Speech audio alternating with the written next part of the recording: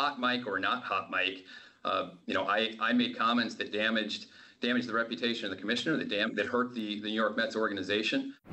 This conversation is about the players making a statement. This conversation is about recognizing the pain and the anguish that black people are experiencing every day in this country. And the fact that I've put myself and this organization into the conversation that in a way that takes away from the real point. I'm disappointed in myself, and that's not a characterization of anything that's happened, past, previous, or in the future. This is about here and now, and I accept responsibility for that.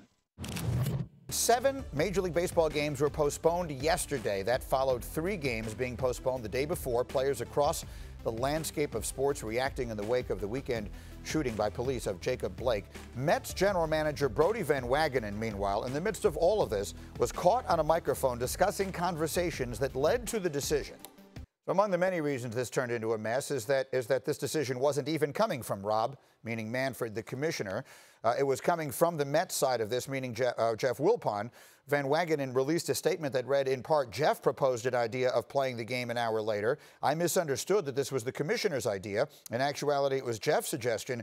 My frustration with the commissioner was wrong and unfounded. And as I bring Buster Olney in for reaction, I would point out that 2 different members of the Wilpon family who own the Mets released statements extraordinarily critical of their own general manager, Brodie Van Wagenen, and misspelled his name in doing so. Buster, what are we supposed to make of this?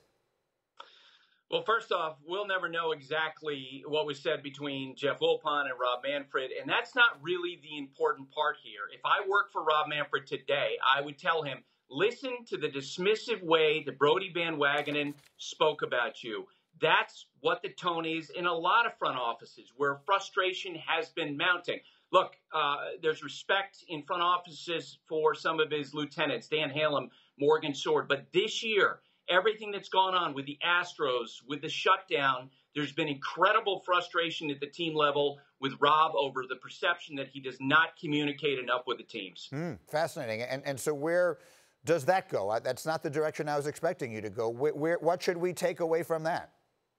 Well, I do think that as we come out of this year, I mean, it's pretty clear the fact that a lot of these decisions in the postponements are being made from the grassroots up, the players leading this, and the fact that there isn't really collaboration between the commissioner's office and the players, and what we're talking about with the front offices. I think Rob's got a lot of patching up to do at the end of this year. I think he's got a lot of phone calls to make. He's got to connect with people more. I hear that all the time at a lot of levels below ownership. All right, that's something to keep an eye on. That's Buster Olney with us live from Boston. Buster, thank you. We'll check in with you next week.